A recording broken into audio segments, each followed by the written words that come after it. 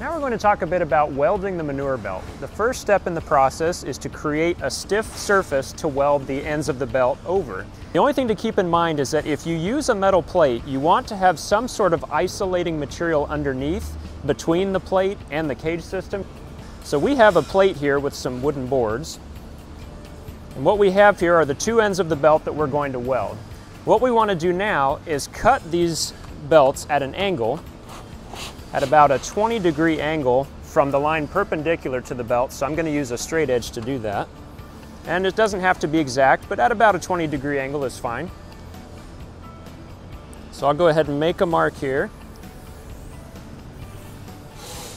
And then you can come back using a razor or scissors to cut this.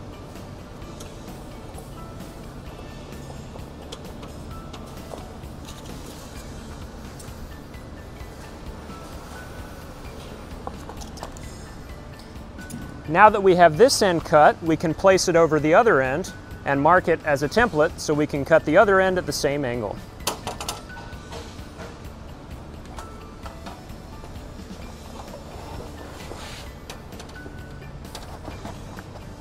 Be sure to line up the edges so that the angle is exactly the same.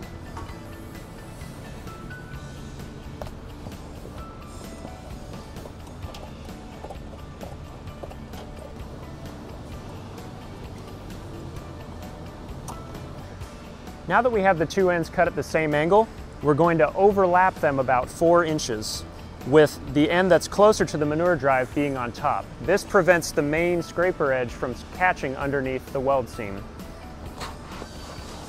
We want to make sure that the edges are aligned so that the manure belt is not crooked, and we're aiming for about 4 inches of overlap.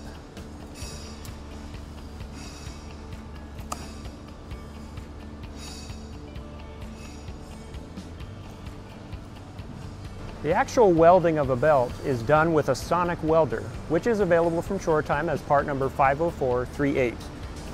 The initial recommended settings for the ultrasonic welder is 85% amplitude at 1.5 seconds engagement time.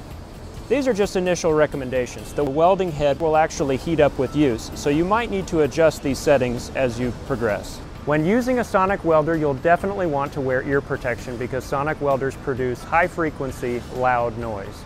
It's also recommended that you use eye protection. Place the sonic welder head right where the edges come together. Pull the trigger. As you apply pressure, the welding head will actually sink into the material, and as it does, you'll kind of wiggle it back and forth. What we're aiming to see is that the weld penetrates both belts, but that it does not cause any charring. You'll want to see it come through both sides. Continue to weld along the edges, spacing each weld about 1 inch apart.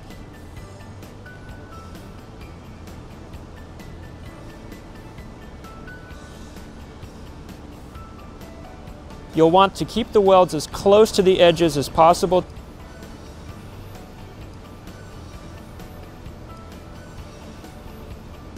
Continue until you have welded across the entire width of the belt. If you have welded the belt correctly, the weld seam should pass through the scraper without any damage.